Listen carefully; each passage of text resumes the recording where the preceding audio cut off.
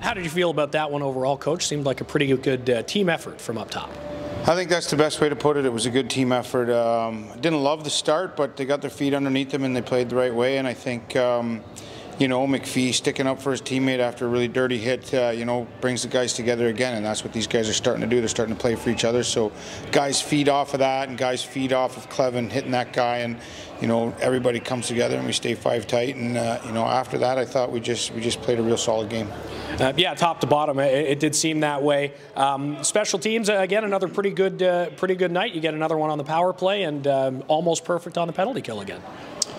Well, I think we got, what did we get, 8 penalty kills or 7 penalty kills, which again, I don't want to talk about the officiating because I don't want to get fined, but it is what it is. The sun comes up, and you know what the officiating is going to be every night in this league. So I thought our penalty kill did an outstanding job, especially that last one when they were, you know, it was 3-1. Highmore and Reinhardt get stuck out there for the entire 2 minutes, and they just gutted it out. And I don't even think they got a shot on that power play. So that's a big kill at a big moment in the game. So well done.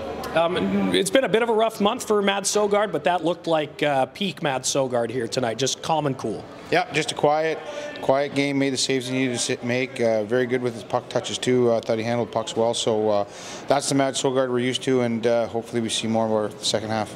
Looking ahead to Toronto on Saturday, what's the message over the next couple days in preparation for that one? Well, I think we've had 2 successful games against them, so I think we've been trying to drive home what made us successful against them, and again, what made us successful tonight. So we'll touch on that again, and then just try to get as much energy back as we can to have an afternoon game there on Saturday afternoon.